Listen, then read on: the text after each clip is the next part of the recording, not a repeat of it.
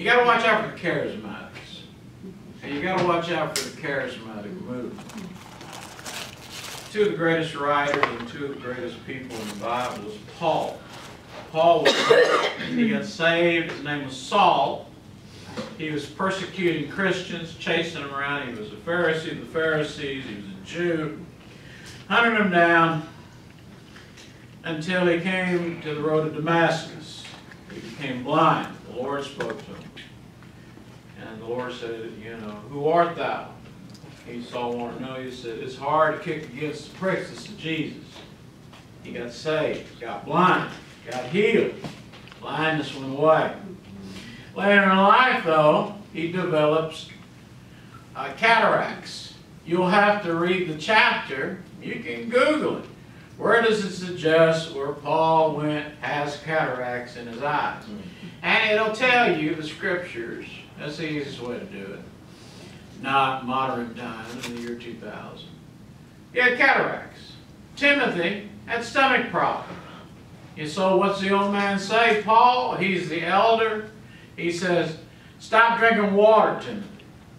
He said, young pastor, you got ulcers. These church members are driving you crazy. He says, so what I recommend is don't drink no more water. Just drink wine.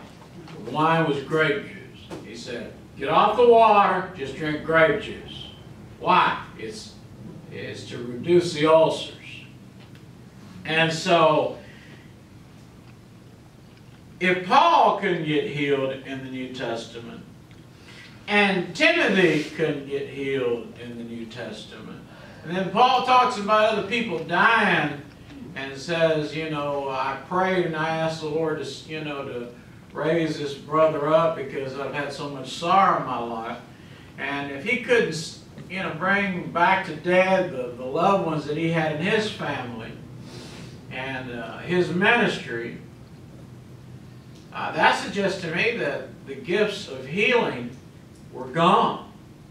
Just like the gifts of tongues. You said you believe in tongues? Yeah, because it talks about speaking in unknown tongues. But I believe, again, it was a gift that is gone.